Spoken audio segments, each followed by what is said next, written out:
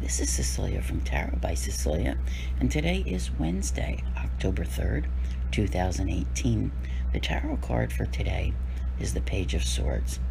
You know, it never ceases to blow my mind when I see the cards that come up for the day and how they relate to what is going on.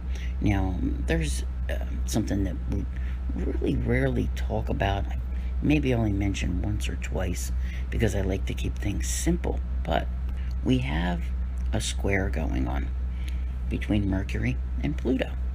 Okay, now, as you know, with Mercury's, talkative and likes to communicate and everything.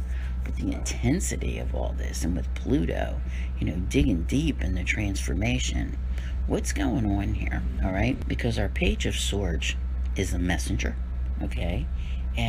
But he's a little brash at times, okay? He might not come across all loving and kind like, say, the Page of Cups in how he delivers his message. So there's an intensity with this. One of the things that it comes to with energies is when you can recognize them, and you can know maybe when you should tone it down a bit, okay? Because this could be something that could be going on here today. This is a little bit of a challenge with this card, but there's a tendency to maybe speak a little too soon. Like, you could be talking about the weather and, want to insist, in a very intense manner that you get your point across, and, have people just walking away shaking their heads. So put this energy to good use, go ahead and dig deep, research your projects that you have going on, find out all the things but don't try to take what you believe, whether it's right or it's wrong, and impose it on anyone else today. That's kind of how it feels. It's like that, like in your face kind of thing. So kind of hold back with that a little bit as best you can. But it, like I said, kind of boggles my mind how much this Mercury square Pluto resembles this card, because there's this like mental curiosity that's there. I don't think you can help yourself for wanting to know things, but you're also going to want to share them. And one of the things that we talk about so frequently is that kind of, I feel like I'm this way all the time. No, not around you guys, but in person, in my personal life. Watching what you say to people.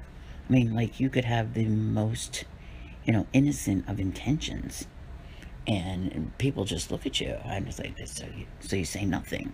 It's a weird kind of thing. You kind of tend to tone down the conversation. I don't know how best to explain it. Now, where this energy may prove useful is for, and I'm not trying to get political here, I'm trying to explain, like with the Kavanaugh investigation, okay?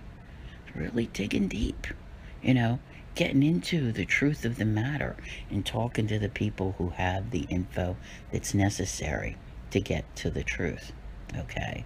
So, but boy, there's a lot of pushiness going on there, from both sides, with people trying to talk. So you're liable to even see some of this in the news, with, people wanting to be heard. And, let's just try to keep it in our own personal lives where it's, go ahead, find the truth, but don't impose it on others. That's not our job to do. Maybe sometimes people have to figure these things out for themselves, but it is something, it will pass, all right?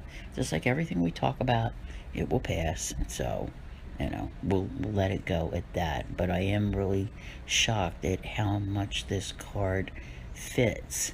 And you might not be able to help yourself today, because this is a very impulsive page, okay?